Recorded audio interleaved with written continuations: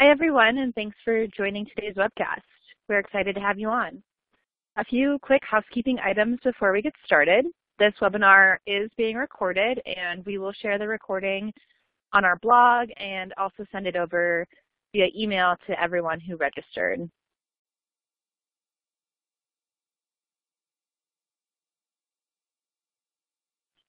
We'll save questions for the end of the webcast, but please feel free to type them in the Q&A whenever you have one. The Q&A is located at the bottom of your webcast console. And if you haven't done so already, please be sure to take the poll and check out the resources that we've provided. These are also located at the bottom of your webcast console. So let's go ahead and jump into today's webcast. So my name is Erica. I'm a content marketing manager at GitLab, and today I'll be presenting with Régis, our product manager.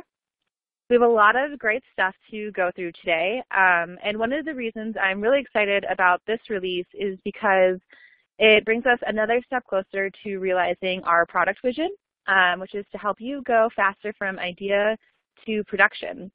In this release, we introduced the first iteration of Cycle Analytics, which uses real data from your GitLab instance to give you feedback on how efficiently you and your team actually work. So I'll start by introducing GitLab, and then I'll pass it over to Régis to walk through our vision, go over and demo a few key features from this release, and he'll also share some insights into what's coming next. And then finally, we will close the session with a Q&A.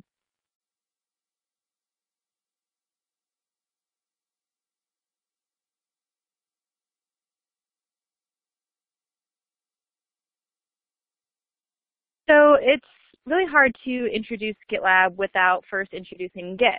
Git is the leading distributed version control system. It allows developers to store a local copy of their source code, propose changes to it, and share these changes with others. Since each developer maintains a local copy, it's incredibly easy to work offline and merge changes later. And Git was originally designed for distributed teams that have to work together across geographies and time zones, but since it's actually expanded to developers who are just looking for a tool that helps them iterate faster and collaborate more naturally. So GitLab is built on top of Git, and we are an integrated set of tools for the full software development lifecycle. Our platform includes Git repository management that acts as your single source of truth in a distributed version control workflow. It includes code review and diff tools with tons of collaboration and workflow management features. We've even built in an issue tracker with issue boards, Cycle Analytics, which you will see shortly, and a project wiki. And then to help you manage everything, GitLab also offers permission management, such as user roles, and level of access for those who can change your code. So most of the things on the previous slides are the things you probably expect to see, but as I mentioned, GitLab is an integrated set of tools for the full software development lifecycle. So we've built a number of great features and workflow best practices right into our product. We offer built-in continuous integration and deployment system to tightly integrate testing and deployment into your workflow. We also offer a built-in container registry so you can store container images. So hopefully by now you're excited and wondering how you can actually use GitLab.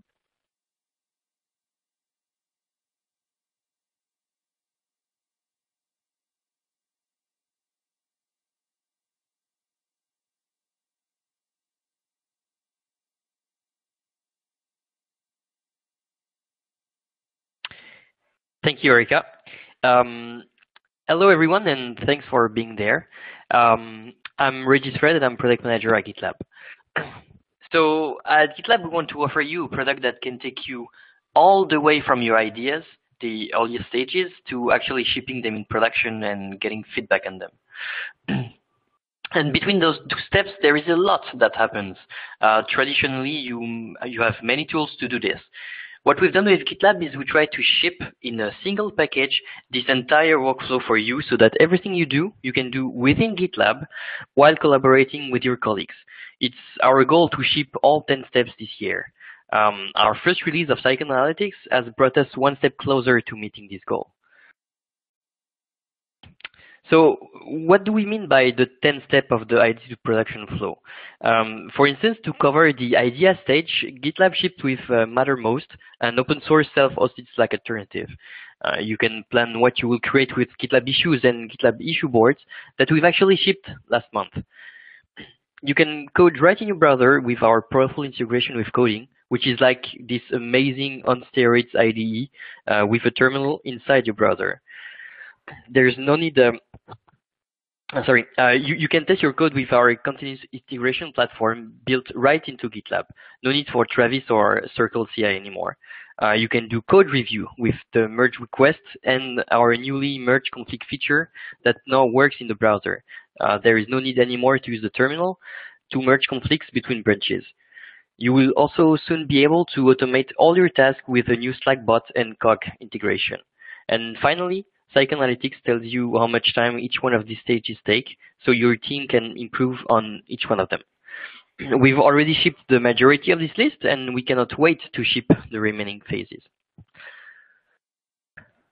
And without any further ado, let's take a look at some highlights from our 8.12 release. So we are super happy to have launched the merge request versions, a highly requested feature. So what does this feature do? Well, when you are pushing more than a single commit to a merge request, it can be hard to view what changed between versions and the target branch. From now on, every time you push a commit to a merge request, a new version of this merge request is created. That means you can view the previous states of a merge request. This allows you to compare between the previous commit and the target branch, or even between versions, showing you what has changed between certain commits.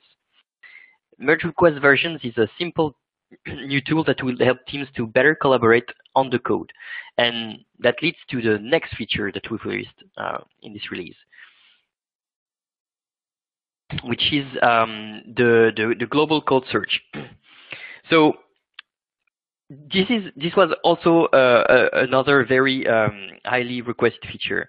It's one of these features that seems small because it appears to be just like a new tab in the search results page, but it's actually very complex to build, and it's something very huge for big teams. So before, if you ran Elasticsearch on your EE instance, you could already search issues, commit messages, merge request names across all your projects.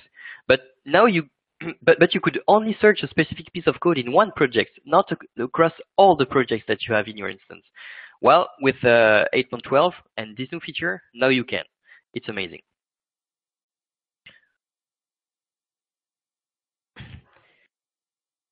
And Cycle Analytics is a major new feature that we've released this release. It's the newest addition to the set of tools GitLab provide to teams. So let me just share my screen to show you in practice how that works. All right. So I hope everyone can see my screen now. So Cycle Analytics tells you how long it takes your team to go from ID to production on each of their projects. It's easy to think that you're shipping quickly as a team, but issue can get stuck at the specific stage. Without metrics and a high-level overview of progress, we just don't know how long it takes to move from stage to stage, making it much harder to identify why something's stalled. Cycle Analytics is a way to prevent this from happening by giving you the data you need to make better decisions and work better as a team. So how do we know how to measure that? Well, at GitLab here, we are in a unique position. We actually have all the tools used by teams to ship something, as we've seen in the last slide. We know when people create an issue, when they submit their first commit based on this issue, when they test this code, and when they push it to production. We know everything. And we can link all this and display the relevant metrics. And this is all possible because we have one integrated toolset centralized in one data store. So there are three things that you have to know about this new feature. The first one is that Cycle Analytics is a measure of how long it takes the team to complete the cycle. Therefore, we only track cycle time on issues that have been deployed to production. This is important. Secondly, you have to follow GitLab flow in order for Psychoanalytics to track every stage. And finally, Psychoanalytics uses your GitLab CI configuration file to understand which environment is set to production. For Psychoanalytics to track your cycle time, you'll need to configure GitLab CI. It's mandatory, unfortunately. So how do we actually measure everything? Let's take a few examples out of this real example here, as you can see on the screen. So the issue stage, which is the first stage, is the median time from issue creation until this issue is given a milestone or a list label. The second stage will measure the time from assigning an issue to a milestone or moving it to a list on the issue board to pushing the first commit. And for Psychoanalytics to track this time, your commit message must include the issue closing pattern, like closing -X, where X is the issue number related to this commit. The third stage is which is the code stage, represents the median time from the first commit to creating the merge request. Then we have the test phase, which is the median of the time CI takes to run every build for the related merge request. We have a bunch of other stages as well, and the final stage is it's a production stage. This is the sum of all time taken to run the entire process from issue creation to deploying the code to production. By the way, everything is documented thoroughly in the documentation. So if you want to follow this flow, everything is documented, as you can do it right now in your projects.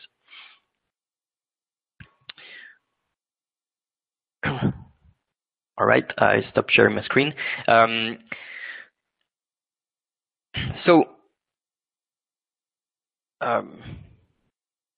Just need to move to the next slide. Sorry about that. So to sum up, we have released two exciting features in 8.12: Psychoanalytics and Global Code Search. Psychoanalytics tracks the time from an ID to production. You're required to use GitLab flow to properly function, and it uses issue closing patterns and your CI configuration. And the second feature is Global Code Search, which is about searching all the code in all your projects using Elasticsearch. If something exists in your GitLab instance, it is not searchable. It's just great. At GitLab, we've been releasing a new version every 20 seconds of every month. That means we never stop shipping new features and improving the product. As a matter of fact, we've already started to work on 8.13 and later, actually. So what's next? First is Psychoanalytics v2. We won't stop at what we've already shipped. We actually want to view delta between cycles. So basically, this is we will show you the current cycle and how this current cycle compares to the previous cycle. Something like you are performing 5% better than last time for the code stage. You will be able to see a feed of events per stage. So for instance, the issue stage would show all the issues that have been created in this time range. And we'll also ship some small design enhancements too. We are also working on something very exciting, enhancements for the issue board. We've shipped the issue board feature on 8.11. The community went absolutely crazy about it, so we will iterate a lot on it. We are planning to have multiple issue boards per project soon, as well as at the group level. We will also ship review apps. A review app uses your settings defined in your CI and is basically a live version of your app that we create for every merge request. I think it's amazing. Every time you create a merge request, you will have a button to launch your app with the code contained in the merge request and actually play with it and see immediately how the change that you've made affects the version. We will also ship Slack integration. So Slack integration is about having the chat ops concept in GitLab. It's about talking to a bot in Slack to execute the tasks you want to achieve, such as deploying to production, assign a task to someone, or whatever that is scriptable. We'll also improve the merge conflict resolution a lot. Finally, we will give some love to our merge request feature by showing the deployment activity next on each merge request screen. thanks for listening to me. I hand the mic now to Erica for a round of Q&A. Thanks, Régis. That was great. So we have a couple of questions that have come through. The first one being for you, Régis, can I use cycle analytics even if I don't use GitLab Flow? If not, do I have to change the entire way I work in order to use this feature, or how would I get started? Okay, the basic answer is no. So you have to follow GitLab Flow to use cycle analytics. Why? Because people have so many different ways of working. They have so many different processes, so many different workflows. So it's just impossible for us to measure every step of the process if you don't follow a very specific flow. So on the product side, we try to avoid having settings when we can, because that makes the product simpler to use for everyone. And cycle analytics is one of these features where we really don't want to have settings, because that will be extremely complex for the user, but also for us to actually calculate everything.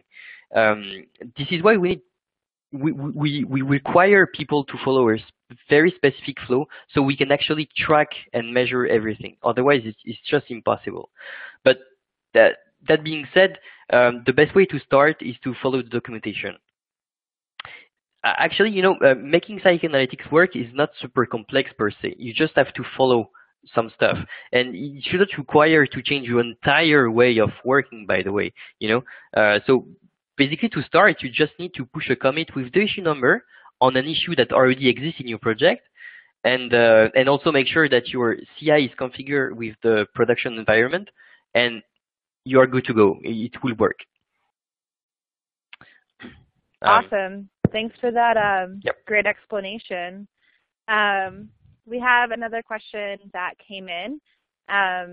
Says, why is global code an EE feature only, and how do you decide to make something EE only? Yeah, it's fair. That's a good question. So when we make new features, we ask ourselves, is this feature more relevant for organizations that have more than 100 potential users? If the answer is yes, then the feature is likely to be exclusive to EE. So this is our answer for this kind of questions. However, global code search is one of these features because we think you are more likely to have a lot of repositories and have the need to and the need to search code in all those repos is much more something that big or medium-sized companies will want to do. So this is why we wanted to have this feature only for EE. Great. Thanks again for another great explanation. So that was all the questions that we had come through. And really quick, we just wanted to announce that GitLab is going on a world tour. We're going to be making stops in London, New York City, Amsterdam, and then we will be wrapping up the tour in San Francisco with a user conference in February. So if you take a look at the resources section, there's a link to the blog post that gives you more information, and go ahead and check that out because it's going to be really, really awesome. And with that, I just want to thank you all for joining us today. The recording and slides will be made available to you. Again, we will send that to everybody that's registered via email, and then we will also link to them from our blog. And with that, thanks again, and everybody have a great day.